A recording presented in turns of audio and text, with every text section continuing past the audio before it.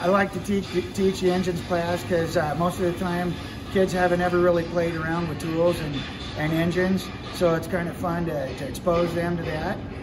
I wouldn't say it's a heavy course load. It is rigorous, but mostly hands-on. There's probably 8 to 10 assignments on paper and lecture, and then the rest of the time we spend most of it tearing apart engines, putting them together, or diagnosing problems they might have.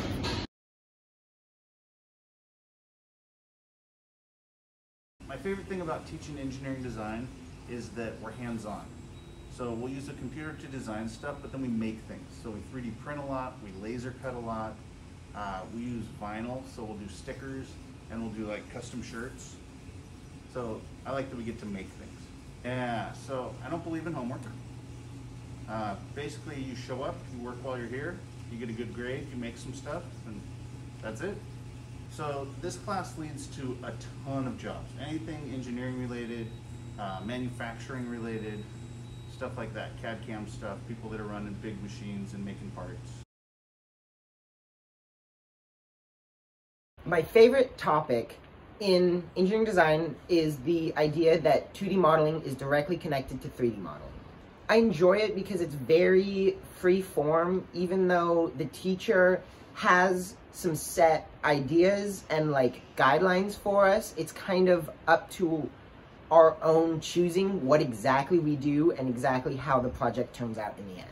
I recommend it because it's a good introduction to CAD, or computer assisted design, which is widely used in the professional career path, especially regarding engineering. I like to teach metals classes because it's a hands-on class and it can turn into jobs right after high school.